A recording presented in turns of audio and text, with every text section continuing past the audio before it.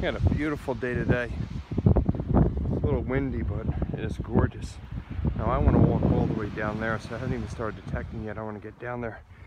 But just a quick eyeball on the beach. I'm not sure what this is, but it sure does look brass or copper. Some kind of cap. I see writing on it. That is strange. A little design on the outside. Huh. Cool. Got a pretty cool brass piece out of this hole in the sand. I've seen these before, the little lock switch plates. It seems to have a little design on it. Maybe a letter. That's cool. Nice. To look that up. Maybe it's some kind of identifying mark.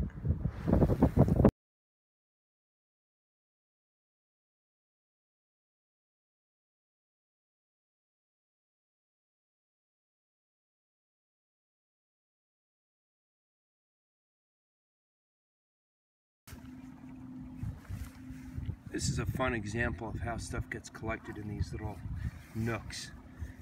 I threw out some spoils here to look through, and I accidentally swept over here and got a whole bunch of serious signals. And now, as you can see, initially there's a lot of bolts and brass in there. So I'm going to pick through it right now. That looks like a cool piece right here. Some kind of square nail. That might actually be a coin under there. Couple of these pieces out of here. All these would give off a signal. Obviously, there's that tiny little piece. And there's no way to, there's a little gear. There's no way to distinguish. That's a big bolt. That would give off one signal. There's more bolts. Here's something. I thought that was round. That's junk. Let's look and see that. Yep, that looks like a penny. Pennies and dimes in this area get destroyed, so it's a weedy. Probably won't be able to see the date on that. Run this piece through. Looks like a bigger bolt there. I'll put everything right here for now. A lot of little bolts in here. Jeez Louise, look at these things. Little brass nails, all collected in this one little hole. Looks like, look how tiny that is.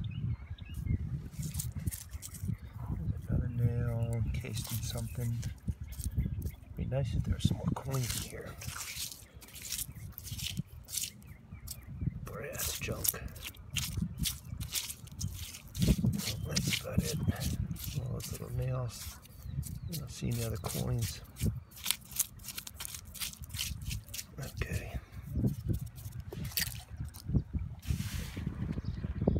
You really got to keep your eyes open in this place with this much stuff lying around and all these stones. Every once in a while your eye's keen to something that looks a little different. I picked up this big bolt here. I saw it sitting there and I looked down at it, and just a little bit to the right. Now I don't think this is anything spectacular. It's just not anything you see regularly here, so I'm going to pick it up. Looks like a gumdrop. I think it might be glass. Just a hard piece of very pretty, colorful glass. I'm tempted to taste it and make sure it's just not some kind of piece of candy, but I think that's glass. And I don't know what it's for. I imagine it would smell grapish, but it doesn't have a smell. But I'm going to take that home because I don't see that often. And I'll pick up that little piece of brass bolt. Let's see if there's anything else lying around here next to that. Your guess is as good as mine. What is that? It has a line in it, so it does look manufactured, maybe. There's a pile I tossed up my signal in it, and I just figured I'd videotape it because I immediately saw 2 pennies coming out of it. There's one. That's a 1 center, so that is a wheat penny. Hard pressed to find a date on that, but something's there. I might be able to see if I get it home. There's another one.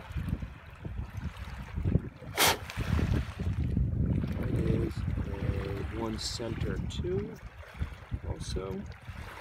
And that bait's not coming out either. But we got the right age coming out of here. There's a bolt. There's another bolt. You can see how these pennies were hidden. Hidden with these brass bolts also. Okay. No silver.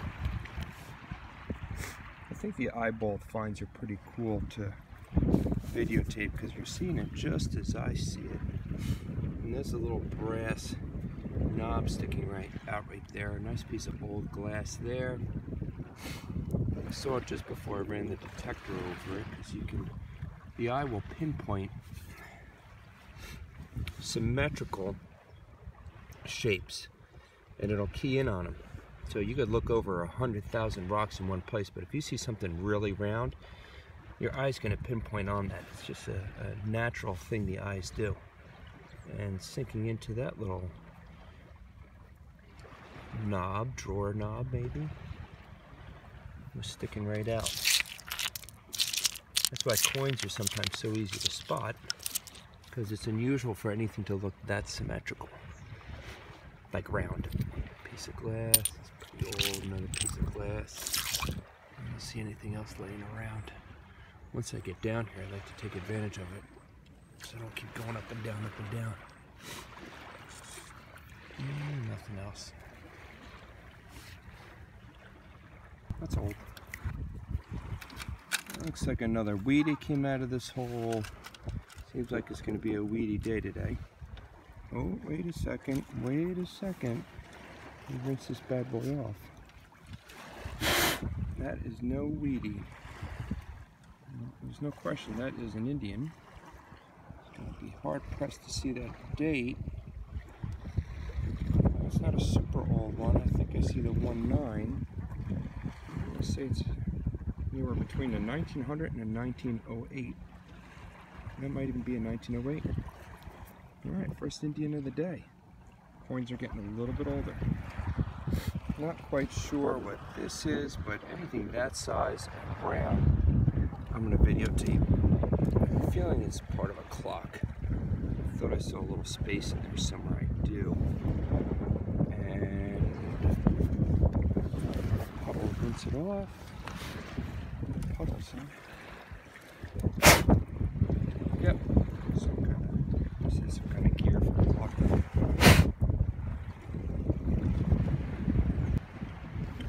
I stopped at this section here, as you can see how much I already picked up. There's a ton of iron and lead just sitting on top, which you can't run the detector through and attempt to get any good signals. At least not without mine. I figured I would kneel down and just pick up a few of the pieces and see what I can eyeball. Pieces, what's within my reach at least, without breaking my back bending over. There's another piece. There's something sticking out the ground right here. See some wire. Not sure. I don't know what that is. It is part of a fishing reel. It appears to be the casting, whatever you call that, casting wire flip that you flip over. Huh.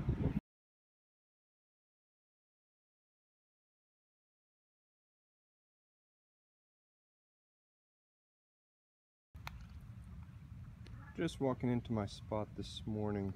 It's early morning, it's about 9 a.m.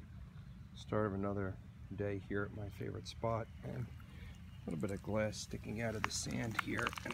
And from the first look, it did look older than the other pieces. Look at this nice little top, cork top. Probably medicine related. And that is old. And that does, I don't see, oh, no, I do see a line up the side. So it's probably right around the turn of the century. Take a look at the size of this bullet. I got it next to a little piece of brass, probably off of the insides of a stopwatch, but look at this thing. There's a few rings on it. Bottom of it. That is a tiny lead pistol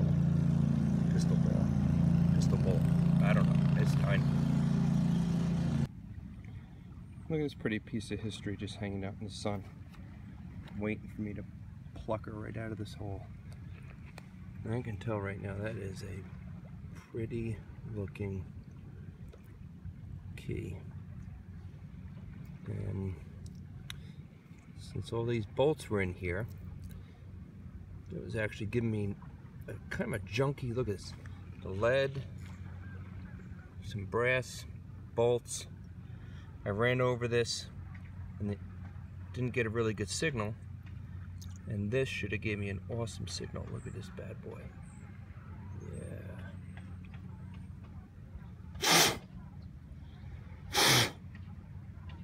Really pretty design on that. Right out of there. All these little pockets potentially have something laying in them, because we're still getting a good washout in this area.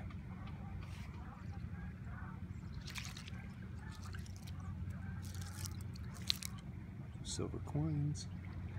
Oh, that is cool. I'll take that. I'm gonna guess in this clump I just have a bunch of banged up pennies. That's why I'm video recording it, because at least there's more than one. And the pennies in here, they absolutely come out destroyed. So I might be able to see that they're Wheaties or Indians. Oh, that's a memorial. So that's probably 70s or 80s. Let's see what she's hiding in there with. Oh, this one is beat.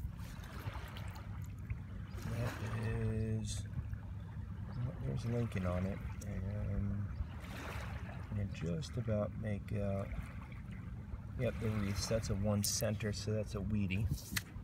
And I think that might have been it. Let's just give me a little signal, a piece of brass.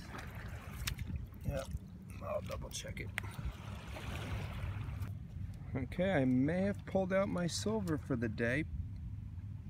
Seeing all the requirements. There's black, there's roundness, and super awesome. It's the size of a quarter, and I'm gonna see what year this is.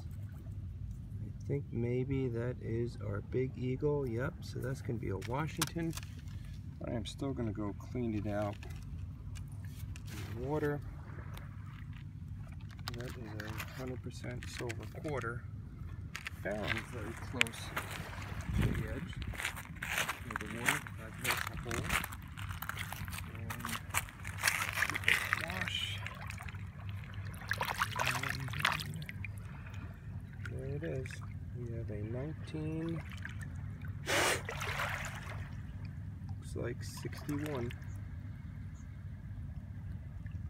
silver quarter. We got an older looking dime here, and it's in pretty decent shape, which is again very rare for this area. So I'm not going to wipe it off.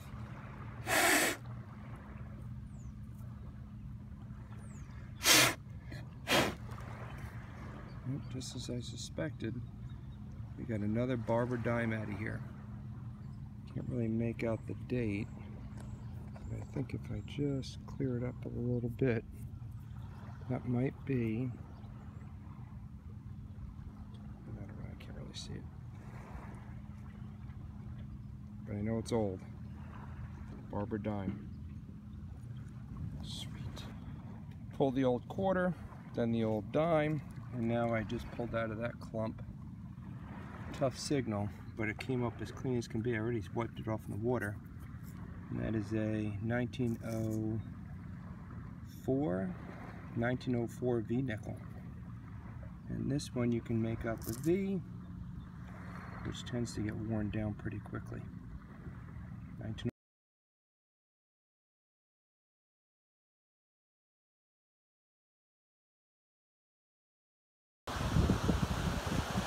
Found a nice section on the ocean beach this morning. It was a pretty steep cut. It's long. My brother down there, he just found a thing. And within about 3 feet of each other, I pulled up an awesome mark. 1937, I believe. Right next to it looks like an old locker key tag. Number 124. Probably to one of the original beach clubs over here. And another marker. Just a little swatch across the again, I like to record these little areas where there's some pockets of stones collected. You can see a target sitting in there. Looks like a little metal plate. There's something written on it.